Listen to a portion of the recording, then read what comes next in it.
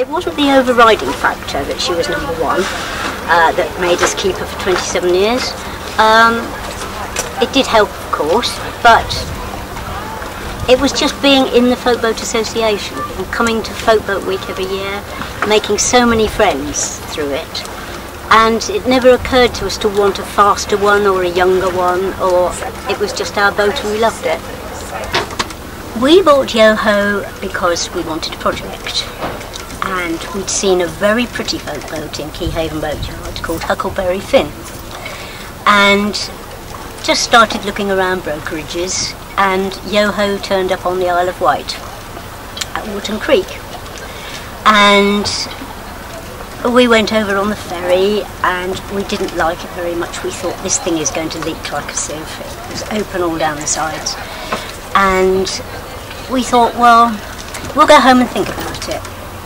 So we went home and had a bottle of wine, which is the best thing you can do when you're buying a boat, and thought, well, we'll make them an offer. They won't accept it. So we made them quite a low offer, and to our horror it was accepted, and we were stuck with Yoho. So we went over for several weekends on the ferries, and we thought, yeah, we're beginning to like this old girl, and we want to see her sailing back home to Keyhaven. And that was it.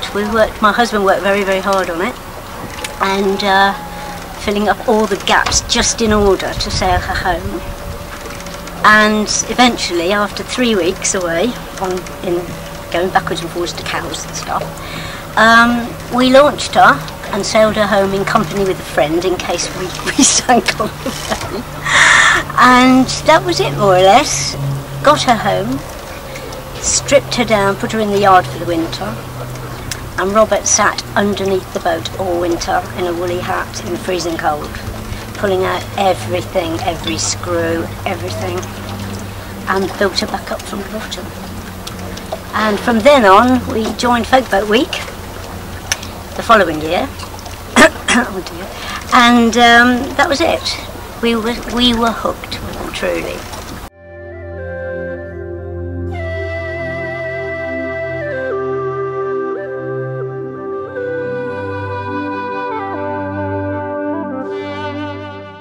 Folkboats are wonderful boats to sail. They're sturdy and reliable, and when you've had one for a long time and done it up and lived with it and improved it, you actually just get to love it. It becomes part of the family.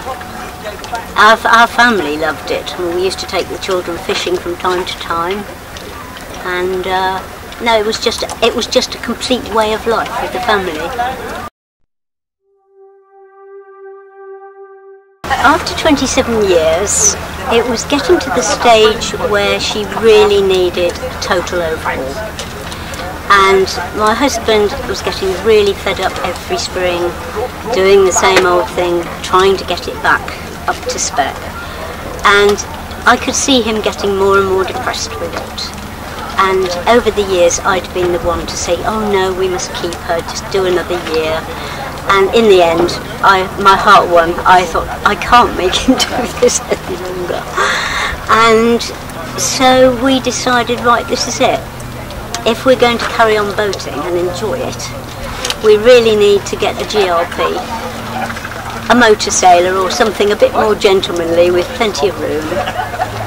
And so we made the big decision very quickly, and have regretted it since, to me.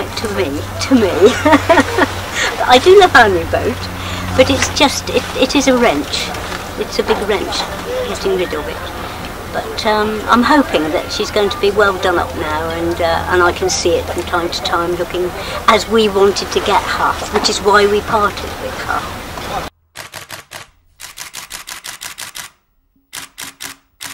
Part of me wants to grab her back and do it all again. I'm hating seeing her sitting here. Now I'm going to cry. And it's not mine anymore. I looked at some photos of it the other day, and I saw a photograph of it being taken over the front of Hurst Castle. I was always taking photographs of us coming into Hurst Castle in a mist, and I could see the woodwork that I used to hang on to do things like this, and I thought, God, I remember that piece of wood. How pathetic is that? But I'm recovering slowly. I know it was the right thing to do for the boat and for us. But I don't envy anybody in that position, because it's a bit of a wrench when it comes to it.